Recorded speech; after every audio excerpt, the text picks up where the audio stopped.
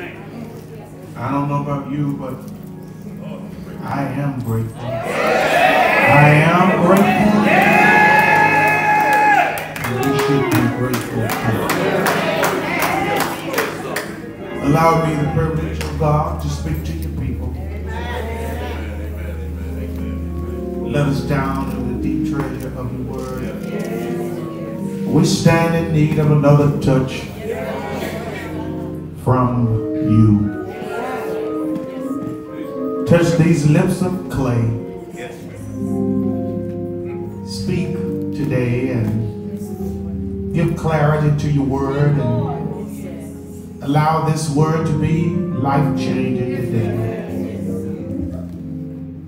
According to your will, to your way, we'll be obedient. Amen.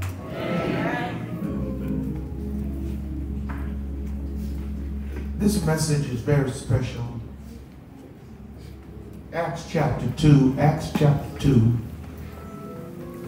As I mentioned earlier today, across the world, Christians are celebrating Pentecost Sunday. Acts chapter 2 comes after St. John. Acts chapter 2 comes after Acts 1. But for clarity, I will have to give some backdrops of chapter 1. Amen. But for the sake of time, I'll read chapter 2.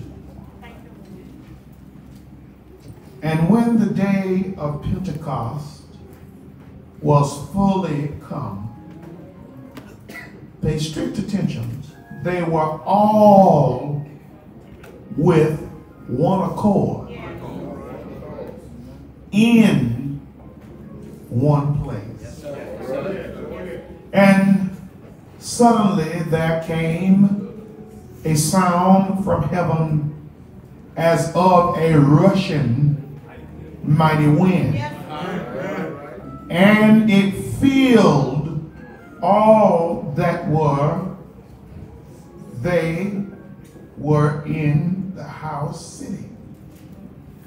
And there appeared unto them cloven tongues like as of fire. Yes, sir. It sat upon each of them. Right. And they were filled with the Holy Ghost. Yes, And began to speak with other tongues. I wrestle with this church. I wrestle with it. As the Spirit gave utterance. And there were dwelling at Jerusalem Jews, devout men out of every nation under the heaven. Look, verse 4. They spake with other tongues as the Spirit gave utterance. But verse 5, the latter clause said, men out of every nation under the heaven, meaning people were there from everywhere. And I'll expound on that. That's my message.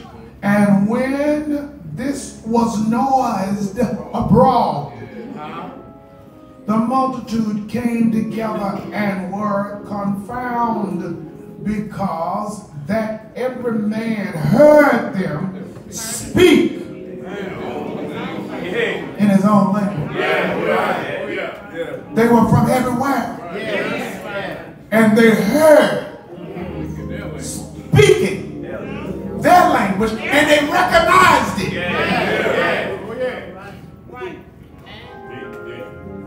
And the only way they could do it, because they had been endowed, they had been overshadowed by the Holy Ghost. The Holy Ghost breathed upon them.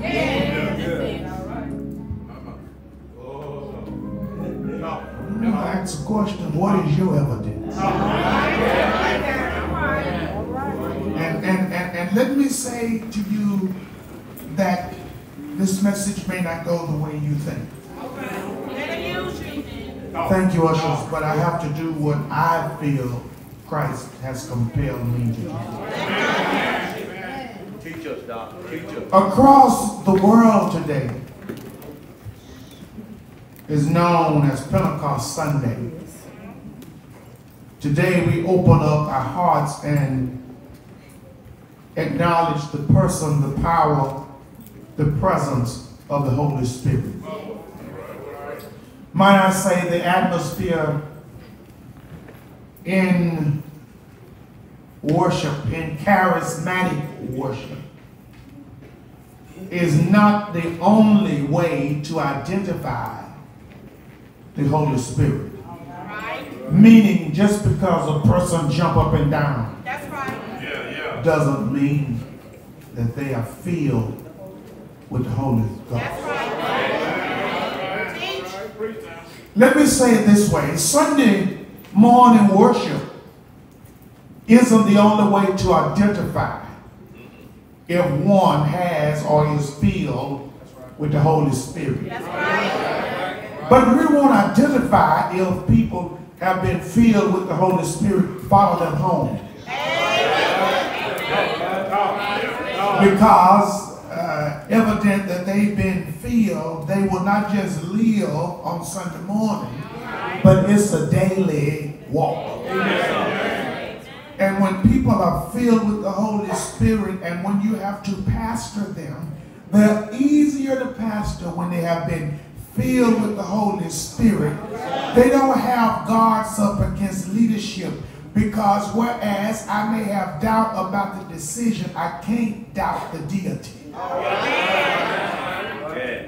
And so with that being stated, beloved, how you live after the benediction is a sign that you have been filled with the Holy Spirit. Every born-again believer is filled with the Holy Spirit the minute you say yes to Jesus. Acts 2 records the birthday of the church. When the Holy Spirit descended upon the believers in the upper room, it also records the growth process of the infant church. The church was birthed this day.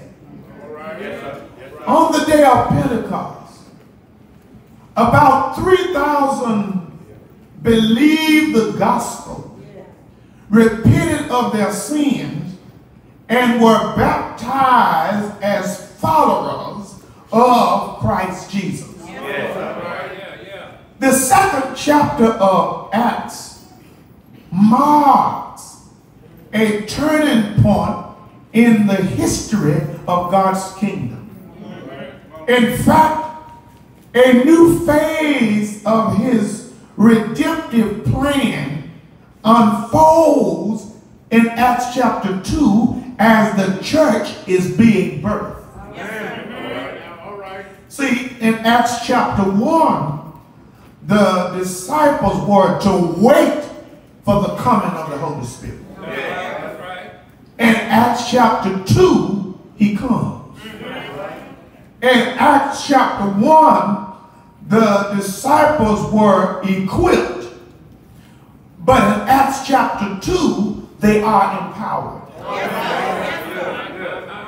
In chapter 1, they were held back. In chapter 2, they were sent out. In chapter 1, the Savior ascended.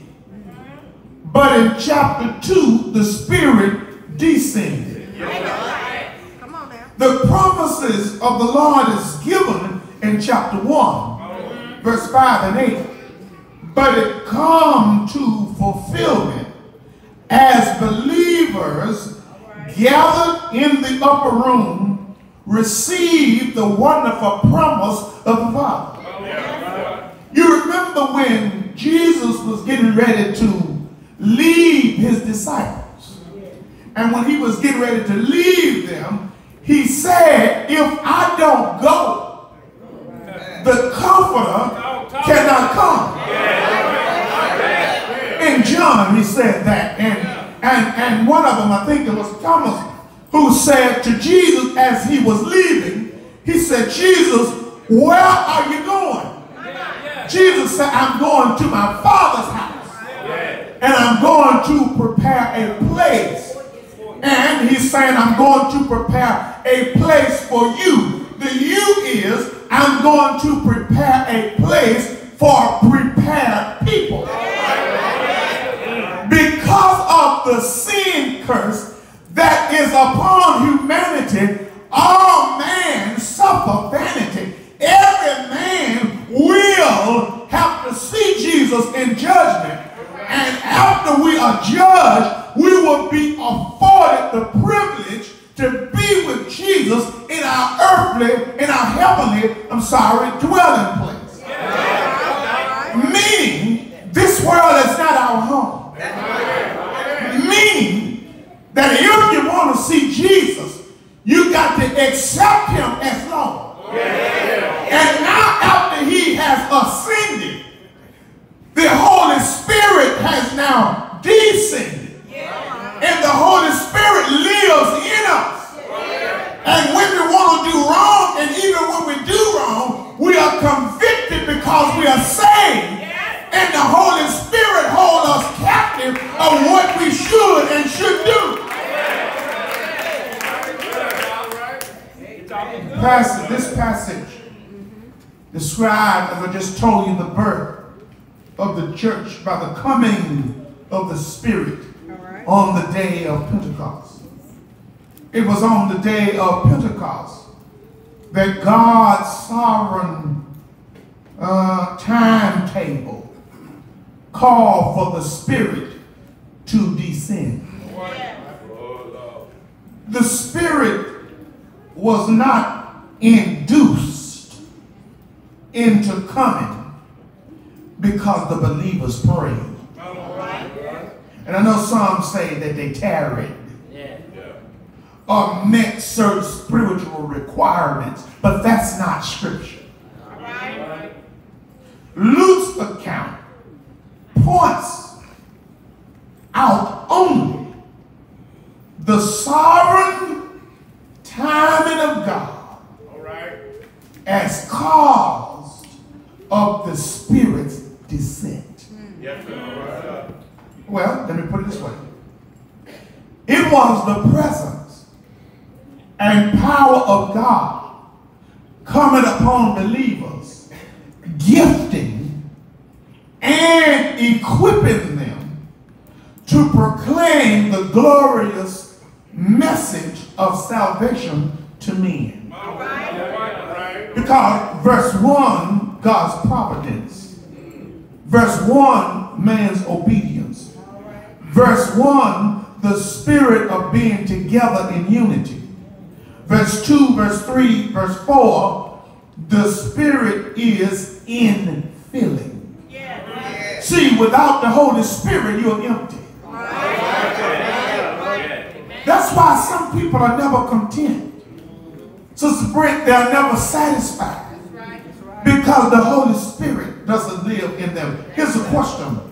What does Pentecost mean? You won't know that, don't you? Pentecost means 50.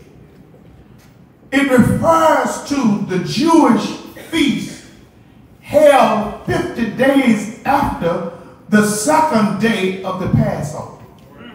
That's what Pentecost means. Now, here's your other question. What does the day of Pentecost mean? That's what you just asked.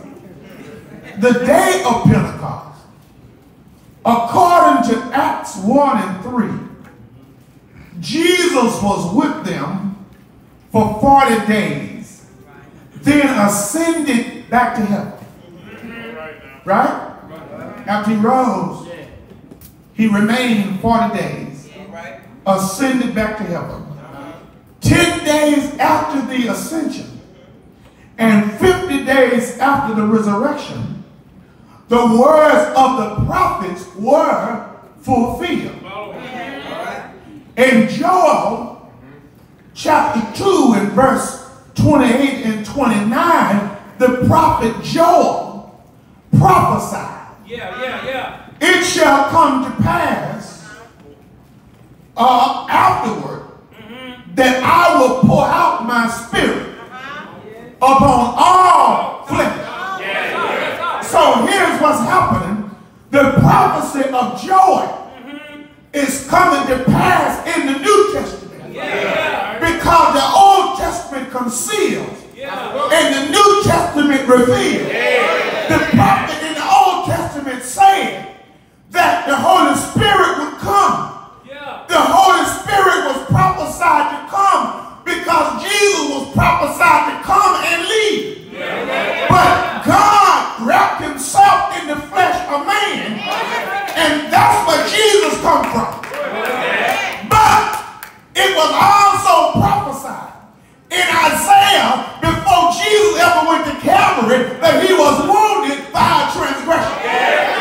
He was bruised by our iniquity, and the chastisement of our peace was upon him, and by his stripes we were healed. We were healed before he went to Calvary, but he had to go to Calvary to fulfill the prophecy of the Old Testament.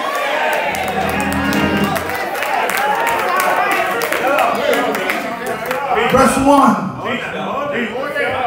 1 of Acts shows us how displaced the church of today really is. Are you listening to me? Are you helping me? It shows us. And I'm timing myself with my watch battery dead. Look. It shows us how displaced. That's what I've been trying to get to. The church of 2019 is. It shows us. Look. They were all with one accord in one place.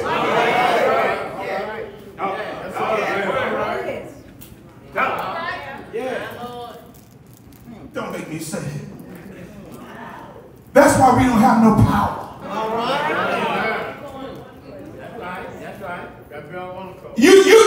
You will not have power because the Holy Spirit doesn't dwell in the midst of division.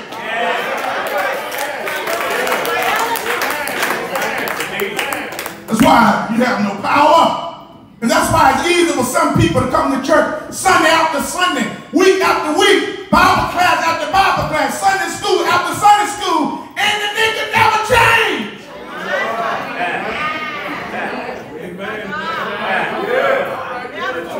Because they speak one thing out of their mouth, but one thing they believe in their heart, then that's what they say.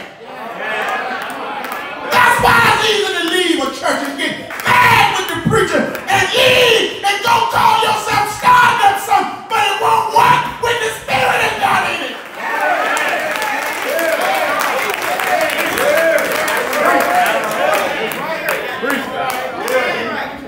The Spirit is not in it. It may feel right to man, but it don't take much to make a man feel right. Liquor make a Negro feel right.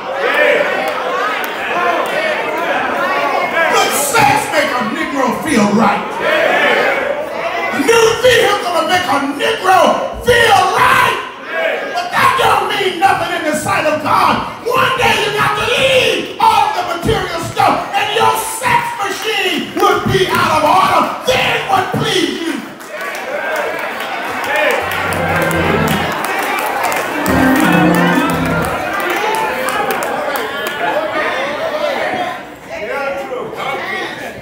They were all in one place. They were all one.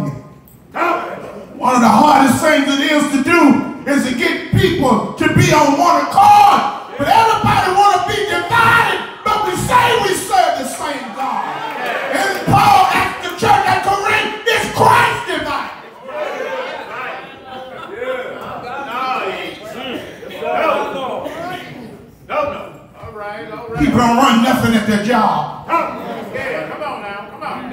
Don't run nothing at home. Can't even make their nappy head child clean up the room.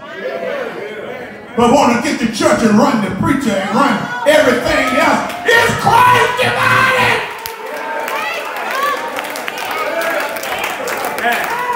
And then some of you got to watch who you hook up with. Your friends with the wrong folk. Your friend go to a church where the members run it. And then you'll get to your church and think your church is wrong because it seems like Carrie Bell's church is right. But if the Holy Spirit is not indwelling in that place, I don't care how prosperous it may seem, if the Spirit is not resting upon the leadership, Christ will not dwell in the midst of that assembly. Because the Bible says there is a way that seems right unto man, but therein that way is destruction.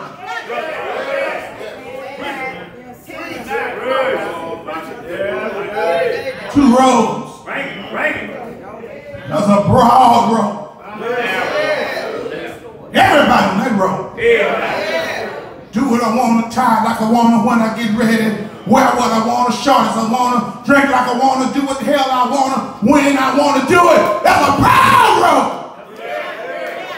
Because people have the knowledge to say, I'm grown, I can do what the world I want to do. I got my own house, I got my own car, I got my own this. I can do what I want to do. Can't nobody tell me what to do. But that road gonna lead you straight to hell. But there's a narrow road. And the Bible says every now and then there's a traveler. But thank God at the end of that road we'll see Jesus.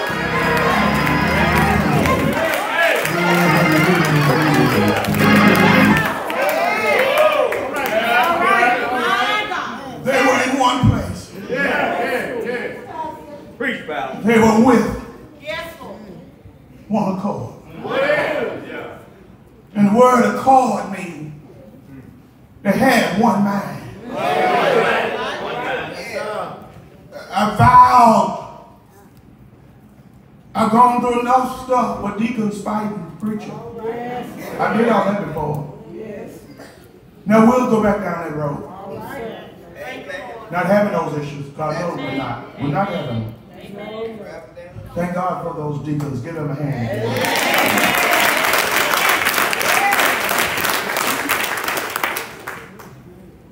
But let me tell you this. You got to be on one with one accord. Holy Spirit will not reside where there is no order. Holy Spirit will not reside where there is no unity. When we say we need another Pentecost, we really mean we need a repeat of what was performed. Because we cannot duplicate Pentecost. But we can ask God to breathe on us. See, we cannot go to Jerusalem and enter that upper room and wait to be filled with the Spirit. We can't do it. You know why? Because the Holy Ghost has already come. In fact, the Holy Spirit has already come and baptized every believer who confess Christ as Lord, according to 1 Corinthians 12, verse 13. While we cannot duplicate the events of that day, we can duplicate the conditions that existed among the people of God on that day. Meaning we can be in one place. Tell somebody we can be in one place. And I really want to start crying because when I look at the condition of the church, I'm not just talking about one church, but I'm talking about so many preachers and church people that I get a chance to communicate with. And I ask myself often, is God really pleased? Because whenever you have people that shout off a sound but never move by substance, your church got a problem. You got a problem. And the reason why some folk don't move on Sunday because they don't pick up their Bible on Monday or Tuesday.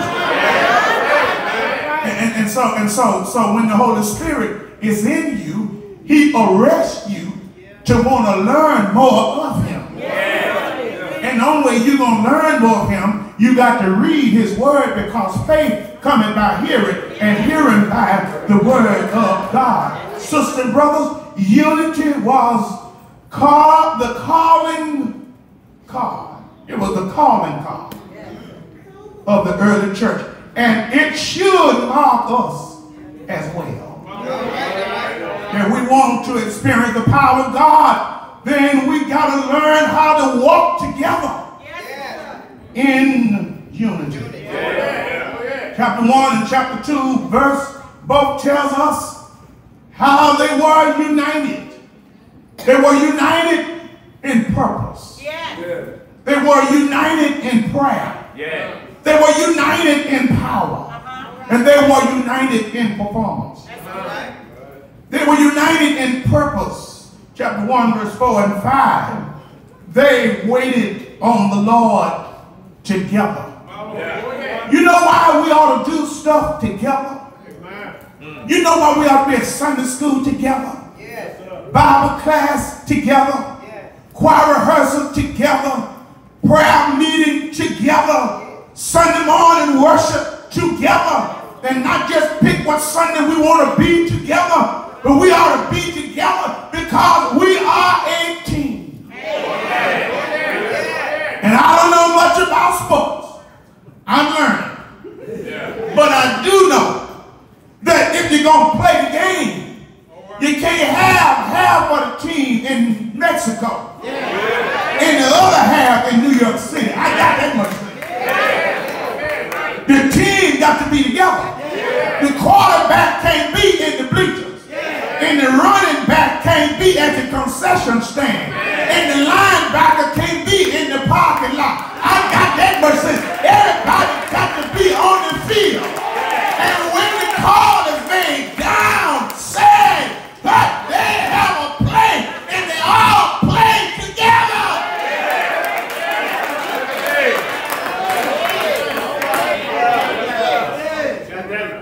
Once a consensus is reached, we should break out of our huddle and stand together.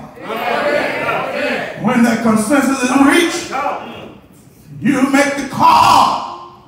Here is what the Lord is leading us to do. And whereas you may not understand, if you pray, God will open up your ears in spiritual ways so that you can understand. And some things we don't understand now, but we will understand in the by and by.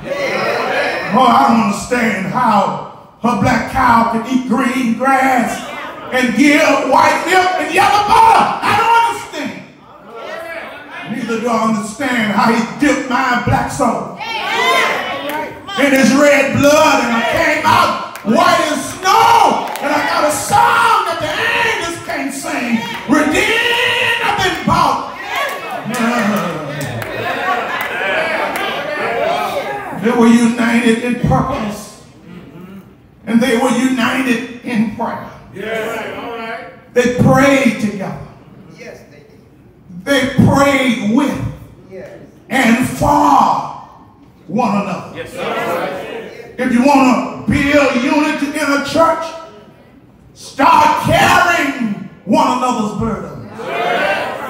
It doesn't do me well to see you suffer. No, sir. Galatians 6 says that if a person is overtaken in a fault, ye with the spiritual, go in the store of such a one in the spirit of meekness. You're not filled with the spirit and you enjoy seeing somebody else struggle. You may not be able to do much, but what little bit you can do it in the name of Jesus. And when you do it, don't talk about it. When you do it in secret, the Lord will reward you in the open. They were united in prayer and they were united in power.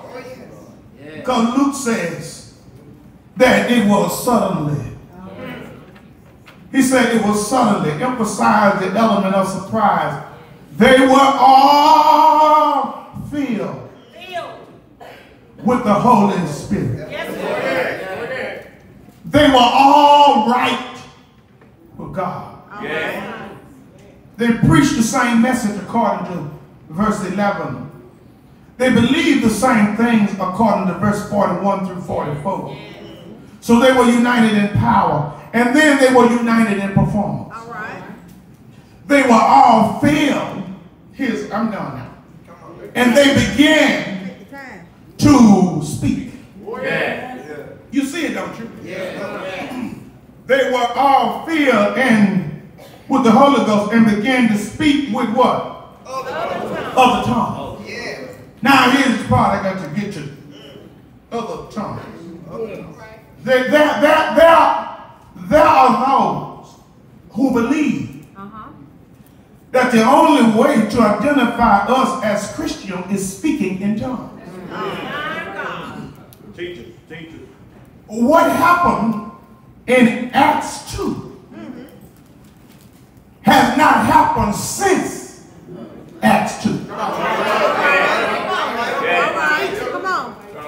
Make it. So let me clear that up. All right. What has happened in Acts 2 hasn't happened since Acts 2. You got to wake the name up so they can get this part. So I don't really know. No.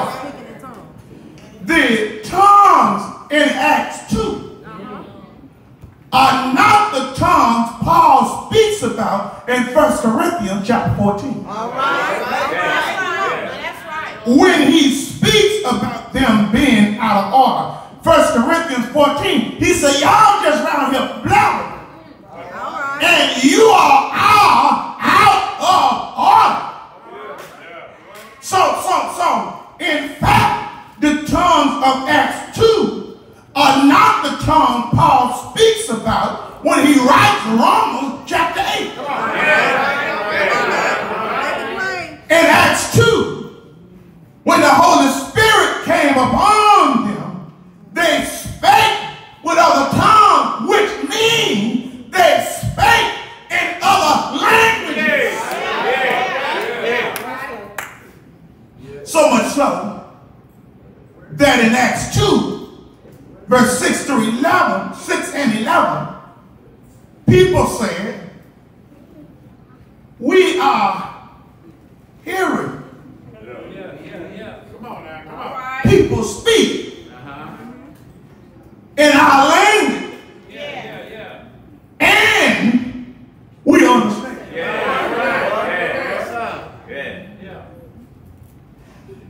Galileans who have not been trained speak in other languages in which they weren't trained to speak. It's like you speaking Spanish and French or German and you've never had a class in the language.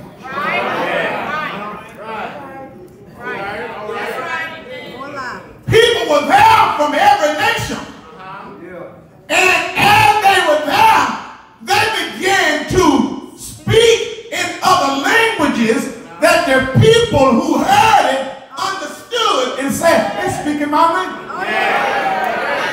Not no hashatarabo shekabo. No, they were speaking in a language that they may have not understood, but somebody understood.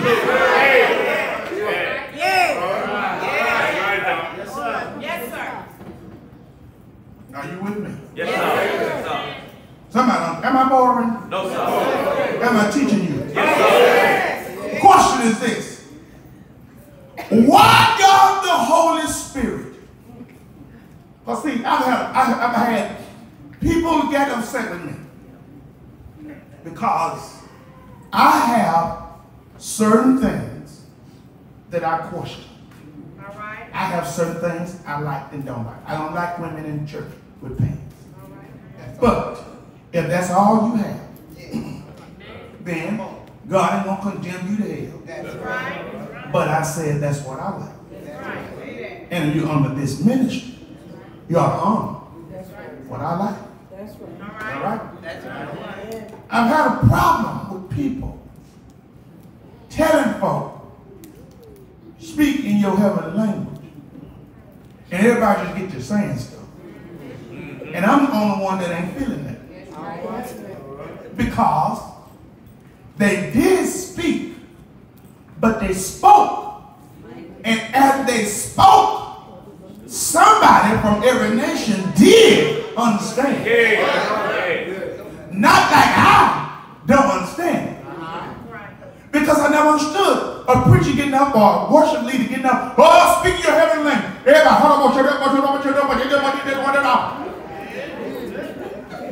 what is to it? Nothing.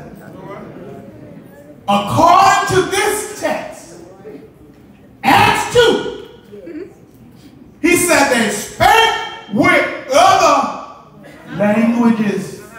It's in the Bible, you see it. Yeah. And as they begin to speak, somebody said, are they drunk?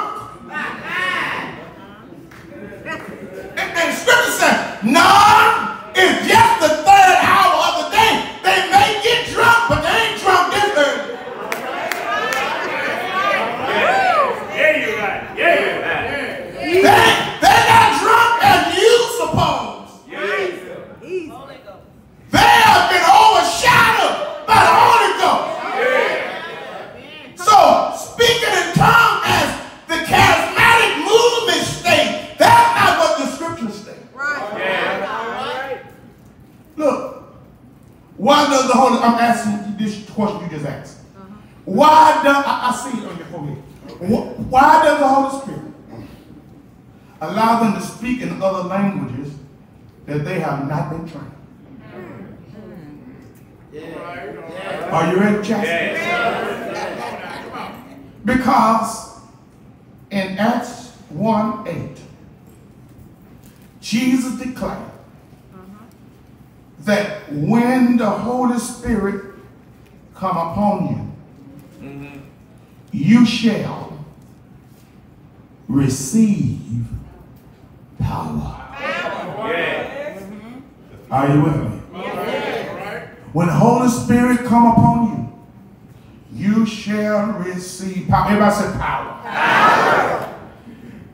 Not to speak in tongues, and not just to lay hands, not just to have charismatic worship, but you will receive power to be my witness to the uttermost ends of the earth.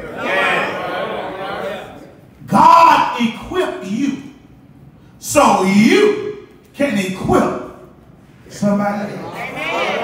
When a person is filled with the Holy Spirit, there ought to be some evidence. Charismatic friends zero in on the miracle of tongues. Tongues were actually for the Jews. And just read the Bible. Read this. Christ is not concerned about what you may think he's concerned about. Christ is concerned about how you treat others. That's your evidence. I'm done now. He's concerned about how you live after the benediction. He's concerned about how you look out for mankind. He's concerned about your prayer life. Do you pray daily? Do you pray the right prayer? Do you pray in his name? Are you sincere when you pray? When the Holy Spirit is at work, you find a way to be helpful and not hurtful. When the Holy Spirit is at work, you pray instead of plot. When the Holy Spirit is at work, you be a doer and not just a hearer. So the primary purpose of Pentecost power is not what you think. The purpose is to equip us for evangelism. Matthew 28 says, go ye therefore, teaching all nations, baptizing them in the name of the Father, and baptizing them in the name of the Son, baptizing them in the name of the Holy Ghost. The primary purpose of the Holy Spirit being in your life is to call others to get to know the Christ of the cross. The Bible said when they, when they began to speak, the Bible said those who were on the outside, that's what the text says, were attracted in great multitude to see what was going on the inside. See, when you are filled with the Holy Spirit, the Holy Ghost ought to make you do more than jump. Holy Ghost ought to make you do more than shout. Holy Ghost ought to make you do more than wear long skirts and no lipstick and no makeup. Put on your lipstick. Put on your mascara. Put on your makeup. Put on your eyebrows, but don't put them on too thick like the girl I saw the other day in the restaurant. But do whatever you do in modesty. That doesn't take away from the fact that you have been filled with the Holy Spirit. Because when they were under the gifting of the Holy Spirit, their lives attracted others. I'm closing, but if you never speak about Jesus, that's evidence that you have not been filled with the Holy Spirit. If you never show somebody that you are a child of God, that's evidence that you have not been filled with the Holy Spirit. If you always frowning down on people who don't have what you have, that's evidence that you hadn't been filled with the Holy Spirit. If you walk around with your nose in the air, that's a sign that you hadn't been filled with the Holy Spirit. But when you've been filled with the Holy Spirit, you go down to Dexter Park and find a homeless person and you say, whatever I've done to the least of these, Jesus, I've done it also unto you. I don't know about you, but when you've been filled, you find yourself saying, if I can help somebody as I travel along, if I can help somebody with a word or a song, if I can do my duty as a Christian art, then my living shall not be in vain. Let me close when I tell you all, I didn't come to hoop this morning, but I feel the Holy Ghost power coming on me as a rushing mighty wind. Let me close when I tell you I've been washed. I've been washed. I said I've been washed. Have you been washed? I've been washed. I've already been to the water. I've already been baptized. I'm saved.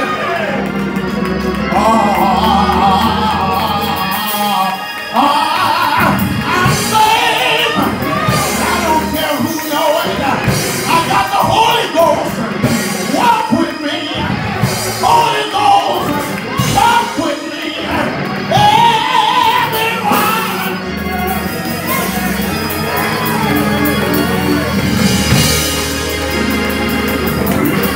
The door. The church is open. What is your evidence? Because you want to speak in tongues but don't speak to each other.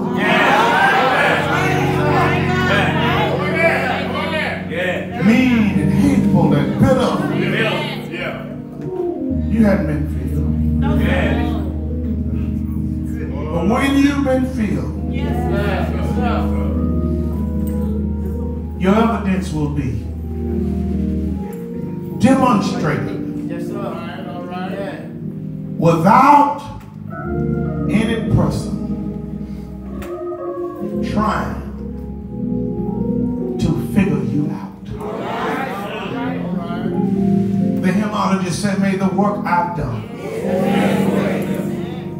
speak for me. See, when you're filled with the Holy Spirit, you want others to be filled. Holy Spirit does more than make you jerk. Because sometimes ain't nothing to your jerk. Because no sense in jerking and you are a jerk.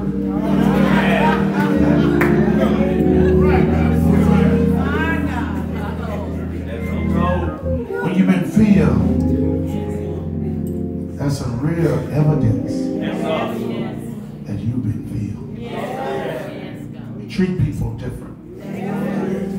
When you've been filled, you look at things from a different perspective. When you've been filled, you know that your trial is only a test. When you've been filled, when you've been filled, you want others to come into the family of Christ just as you did. So you evangelize to people everywhere you go. You want your family saved. You want your children saved. You want them in church. When you've been filled. Evidence that some people haven't been filled is the way they act.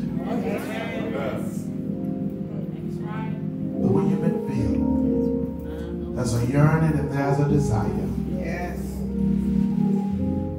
Will you come today? Thank you, Lord. When you accept Christ into your life?